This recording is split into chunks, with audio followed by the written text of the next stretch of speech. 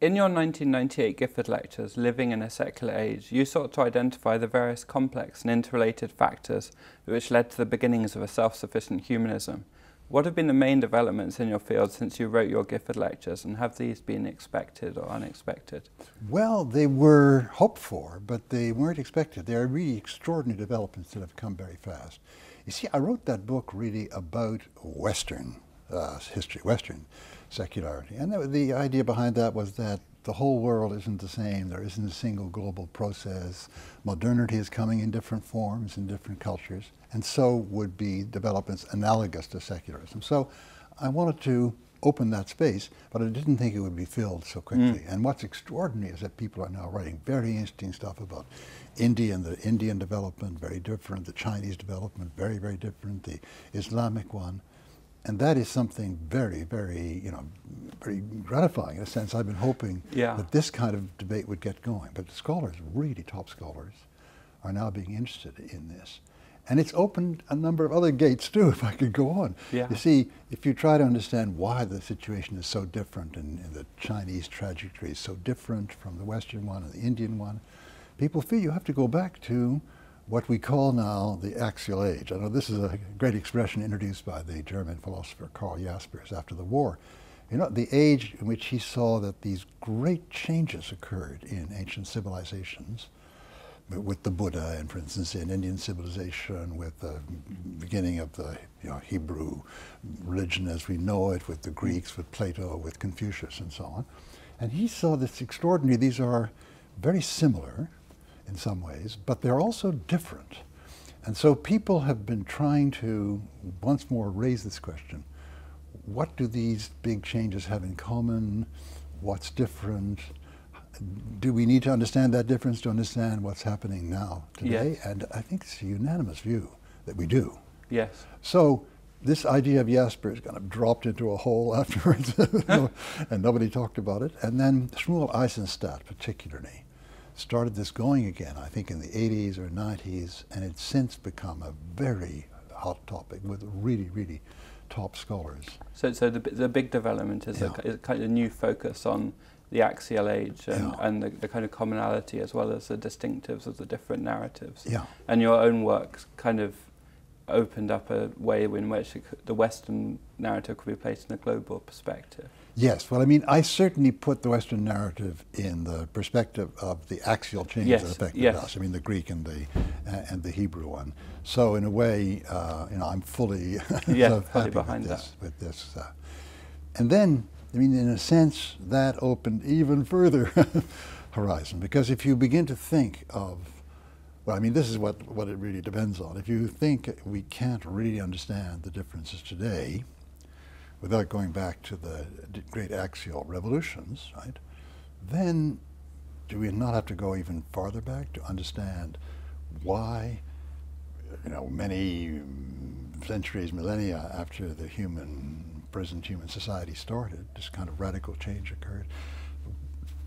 What is it about the evolution of religion in general, and what are its features in general, and how does it manage to give rise to this kind of revolutionary change?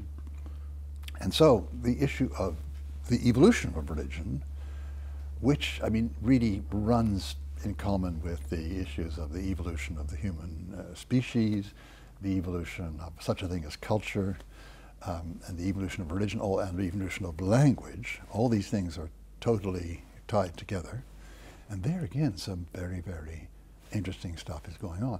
I might mention particularly a book by somebody I've learned a great deal from over the years, the American sociologist Robert Bellah, who's just produced a magnificent book called The Religious Evolution, I think it's called. Yes. Which looks over this whole sweep from the very beginning right up into he finishes with the four great axial revolutions. Revolutions, okay. And so what are the particular distinctives of the Western narrative in light of this new global axial kind of perspective?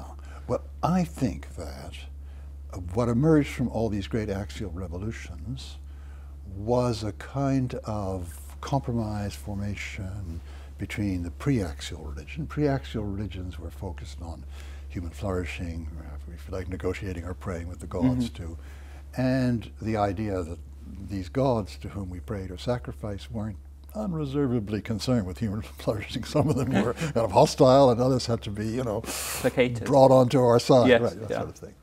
Whereas in the post-axial religion, you have this idea of a higher good even greater than, anyway, a human flourishing, certainly greater than our particular local tribal flourishing, something universal.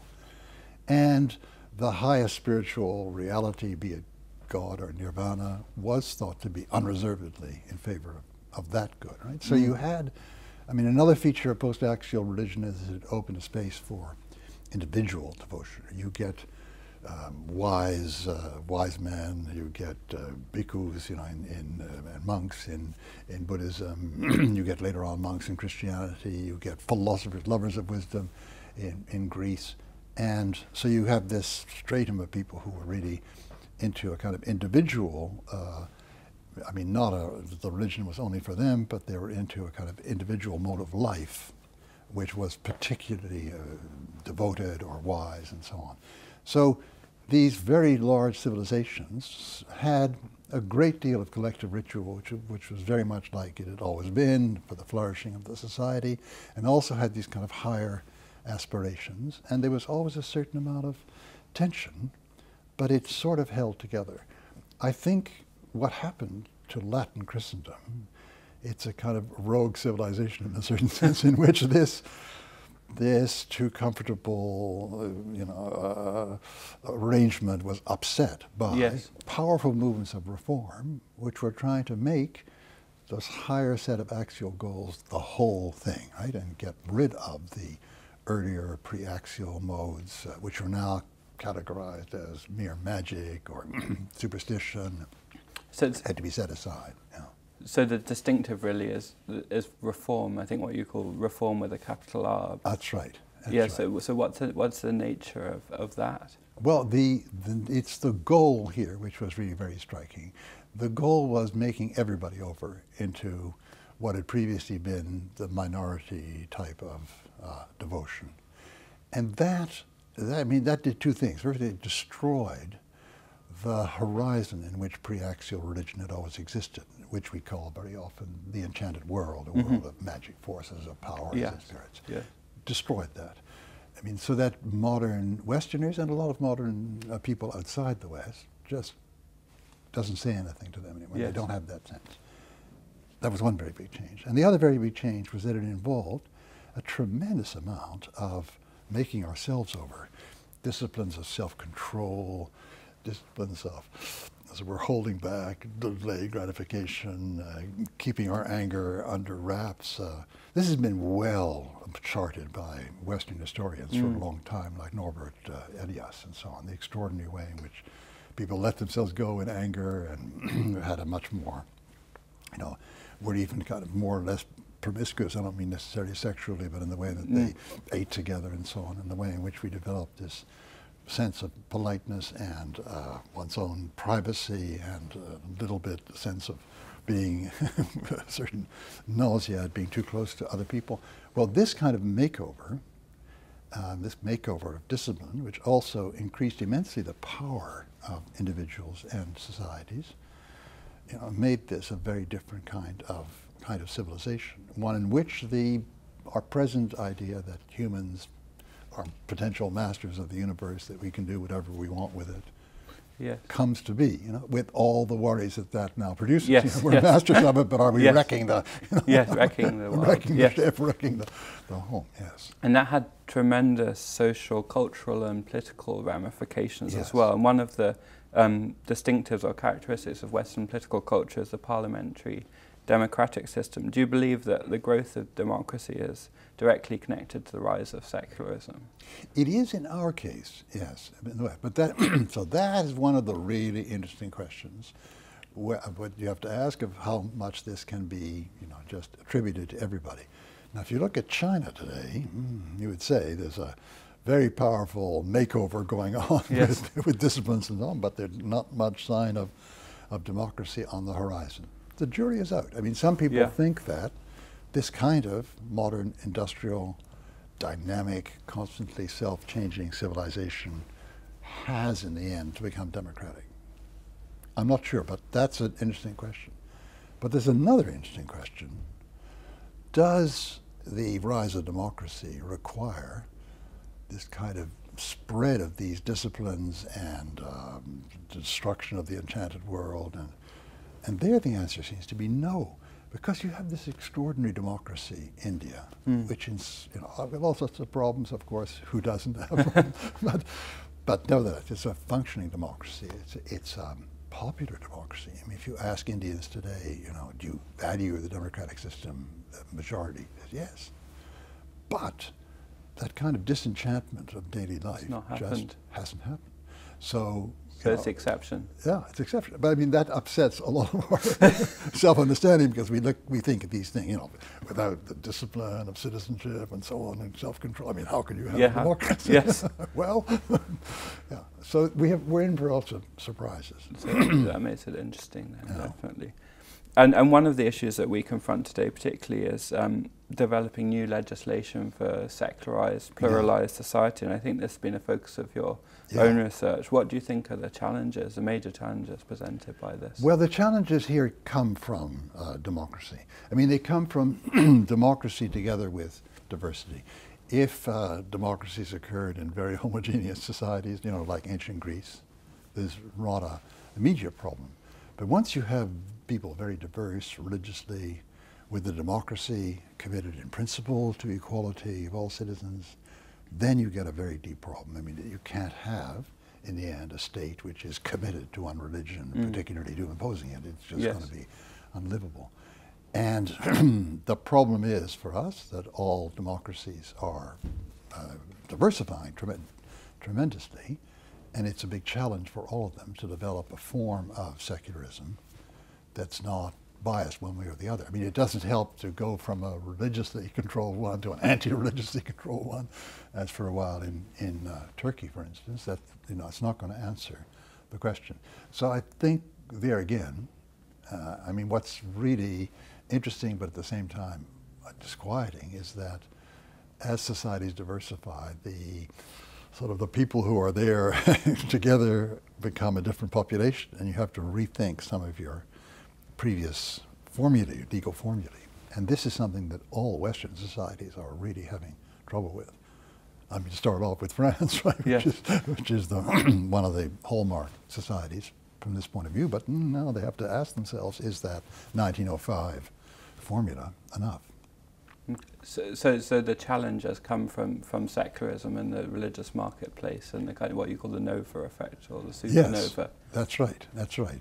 Or else you get a society like India, of course, which was religiously diverse from the very beginning, right? So, and there the same kind of issue, but comes up in a slightly different form. But once again, can you put democracy together with the hegemony of one religious view? Now, there is a powerful party in India, the BJP, that wants to do that, but I think it's not an accident that the BJP has suffered some regression, right, in recent years, because it just can't combine with a modern democracy. And so with globalization as well, that must be adding an extra factor to the mix, complication, because of the spread of Western secularism into the non-Western world. Well, yes, and also we're all looking inside each other's societies like a goldfish bowl. So that if you get some tremendous conflict, let's say, between a Muslim minority and the majority in a Western country, that repercusses into the relations of the whole West with the whole Muslim world, and vice versa, right? So you can't have these problems just ironed out among ourselves, nobody looking, nobody reacting. In a certain sense, geopolitical forces both complicate and may envenom the relations inside the society. And moving back to kind of a more a personal level, one of the major shifts you traced in your book was from the porous sense of self to the what you call the buffered sense of self. Do you still believe that this buffered sense of self-identity marks a major divide between the Western and non-Western worlds? Not the non-Western world as a whole, but certainly if you go, let's say, to large parts of Africa today, you have something very much like our ancestors. You have very much porous cells. Now, once again, the same in India. So what expectations should we have? Should we think that everyone's going to develop towards what I call the buffered self? I wish I could, I could say that. I mean, it's something that we would all have said, and people looking at secularization 20 years ago would have said, oh, of course, yeah. Yes, yeah. But is it even possible there's a kind of unraveling of that secularization and a kind of yearning for a more porous sense of self with the kind of the rise of ecological consciousness and in the Christian and non-Christian world, the rise of kind of charismatic Pentecostal religions and New Age spirituality and all of those kind of things, that we might be seeing a return to the enchanted world in some ways. In some ways, but that's interesting because it doesn't look, in our case in the West, that it could ever be quite the same. But I think you're onto something very important there. The whole Romantic movement in the late 18th century, in Germany and UK, but also in France, was really a reaction to a totally disenchanted world.